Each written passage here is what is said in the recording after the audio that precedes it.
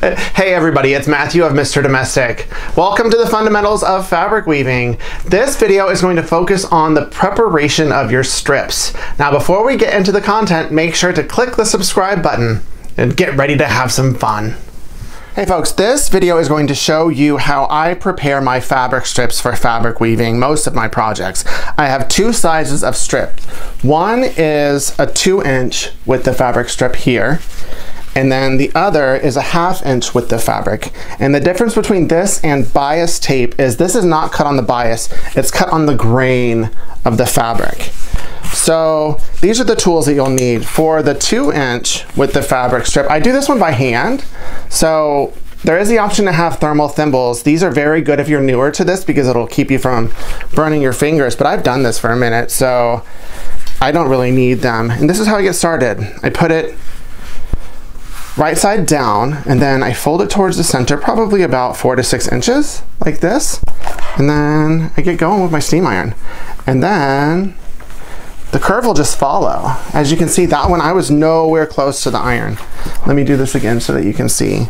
So put my iron down, and then I'll prepare where it's going to go, and then I'll iron over it.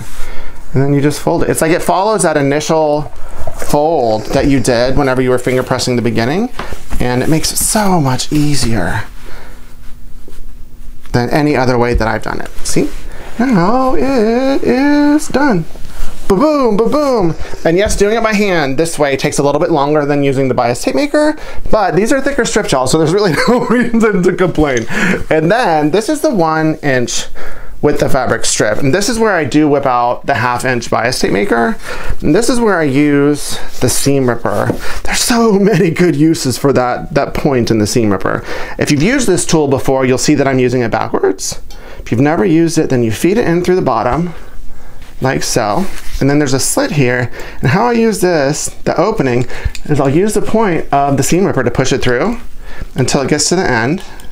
And then I'll just use that point to allow it to go through again. And then just like the 2-inch with the fabric strip, I finger press the beginning of this, and then you would think this takes longer because it's smaller, but it doesn't. Let me show you what I do. High heat, high steam, get to the end, right here, and then, magic!